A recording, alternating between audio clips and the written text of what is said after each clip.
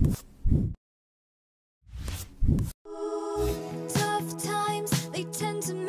you have a couch like this? I mean, it's like comfortable.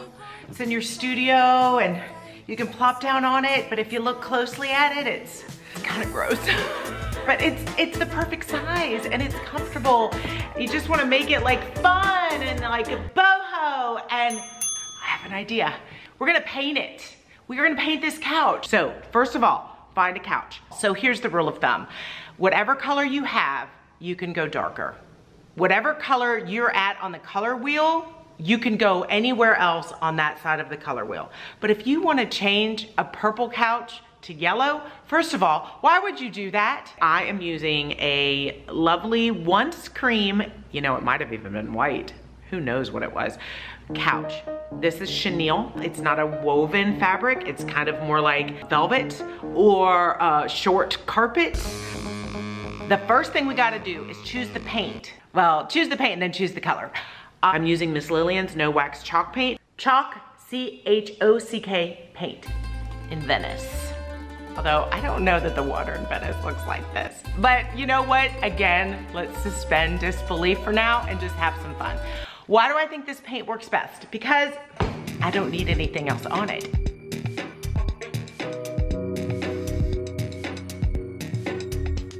So basically what we're doing is we're taking water and we're taking paint and we're taking brushes and we're taking sprayers and we're taking rollers and we're taking brushes. First of all, wait, do I have the upside down? We wanna get it wet. A lot of you have asked me, what about mildew? Do not worry about mildew. You guys, we don't need to worry about mildew. It's gonna dry faster than that. I get tons of questions about the mildew. Even if you put so much water on this thing that it's just dripping, take it outside, leave in the sun, put a blow dryer on it. But honestly, it's just, I got bigger things to worry about. Then we take our paint and we mix it with water. How much? Depends on your piece. Start 3 to 1. You might need more, you might need less. Start 3 to 1. Basically what we're doing is we're watercoloring our piece rather than painting it. This allows us to add layer after layer until we get what we want, and it also helps us avoid the crunchy, okay? So this is what I like to use, the shorty brushes with the bendy handle, because I wanna press really hard. This brush is cheap, all right? She's basically a cheap date. There we go. That's about the right amount. It's just a little bit drippy, okay? I'm just pushing it across. See that? See how easy? That's all you need to know. We're just gonna keep doing this for a very long time. So let's try this again with it watered down. So just find the mix that works for you. What I want you to do is do this and let it dry. And let's make sure you're happy with how it feels and how it looks. Pressing it in. Don't leave any streaks, okay? While it's wet, this is why we're using this brush. Really, really like,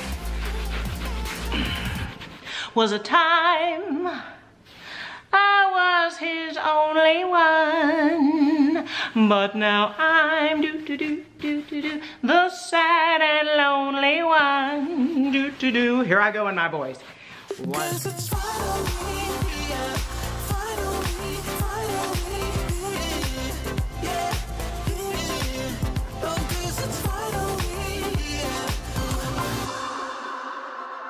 Here's the thing. If you are just looking for a subtle hint of this beautiful aqua, you're done. But as usual, I'm gonna keep going, all right? Okay, here we go. Up in a painted cup, I will pour my love from a cloud above. So bright I can see the lights taking you. Now for that question, the one you want answered. What is it? Is it crunchy? So what I do in between layers is I sand it. What is this? It's basically a furniture scouring pad. And I take this and I go along the side. It's soft again. It's awesome. It's paint magic. It also helps blend your colors in a little bit. So I've got a little splotchy going on. I'm not worried about it because I can just put another coat of paint on. So sand it between the layers and then put another layer on. And then sand it and then put another layer on. That's it. What if we added metallics? I can use a mixture of metallics and I rolled them on very lightly so that they kind of picked up just the tufts of the design with the metallic in different spots. So I put on one color and then I put on another and then I put on another until I was done, until I decided that's exactly how I wanted it to look. So you're done. You're done.